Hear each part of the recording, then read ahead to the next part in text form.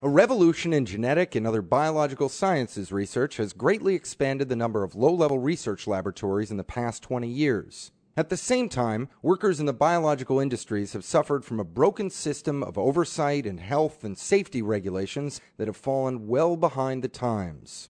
These labs are handling biological materials that pose significant risk to health safety and the environment. While lower-level biolabs employ the largest number of researchers of any type of biolab in the U.S. and conduct research on the largest variety of organisms and pathogens, including genetically modified organisms, they employ the least stringent training programs of any kind of biolab. Working practices in these laboratories are not standardized, nor are they well documented.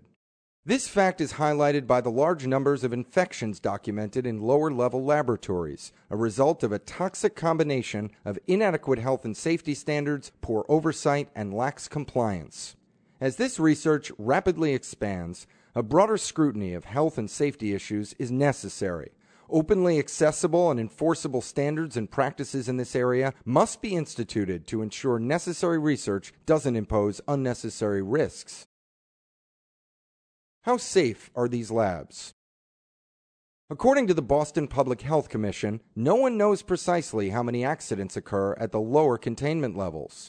But what we do know is the following. There are 500,000 lab workers in the United States. 1/3 of those have reported at least one infection. There have been 105 deaths traced to anthrax at a biological warfare facility. Between 1979 and 2004, there were 1,448 symptoms causing infections that resulted in 36 deaths. According to a New York Times investigation, this is a substantial underestimation. Tragic consequences. Dr. Jeanette Abu-Bodhi. The British woman had spent 6 years in meningitis research labs. She was continuing that work in this ESI laboratory when she was struck down by the very disease she was working to combat. The woman's in a critical condition here at Wellington Hospital's intensive care unit. Dr. Jeanette Abu-Bodhi contracted meningococcal infection while visiting a biolab in New Zealand. She lost both legs and an arm. Malcolm Casadaba. For One News. A University of Chicago researcher dies after being exposed to a strain of bacteria that causes plague. And tonight, Malcolm Casadaband's family wants answers. Tragic irony here is that Professor Malcolm Casadaband had been trying to develop a vaccine so that thousands of people around the world wouldn't die a painful, ugly death from a bacterial infection related to the plague. But it was that bacterium that appears to have killed him. Malcolm Casadaband died 12 hours after unknowingly being infected with a laboratory bacterium known as the plague. Richard Din. A researcher in San Francisco was reportedly killed by the very disease he was studying. KTVU has the story. Hospital officials say he was infected while working on a vaccine for a rare strain of bacteria that can cause a deadly bloodstream infection or meningitis. 25-year-old Richard Din worked in an infectious disease lab on a deadly strain of meningococcus. After he left work Friday night, he complained of headaches, a fever, and chills. Richard Din died just 17 hours after his symptoms started. He had been infected by the same strain of meningococcus as the one he worked with. Becky McLean. Somewhere between 2002 and 2003, while working at Pfizer lab, she was exposed to a genetically engineered form of lentivirus. She suffered reoccurring paralysis and other illnesses. Exposed from a genetically engineered virus and became very ill, and I got in a court battle trying to get exposure records for my health care, and I was declined. Basically, its trade secrets superseded my rights to get health care. And it's been a battle since 2003. And it continues to be a battle. I won a lawsuit on a civil claim, but it's in appeals right now.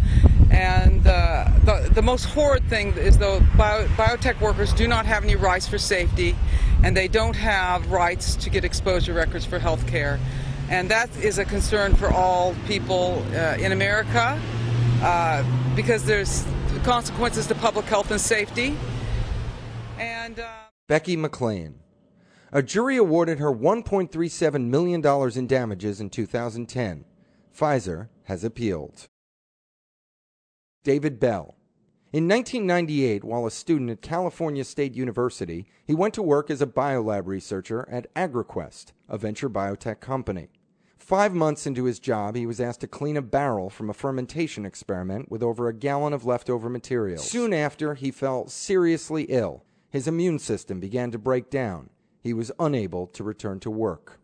Workers' comp. Really to be disgusting, because when I took microbiology classes at Sacramento State, we were told cut and dry, this stuff is extremely dangerous.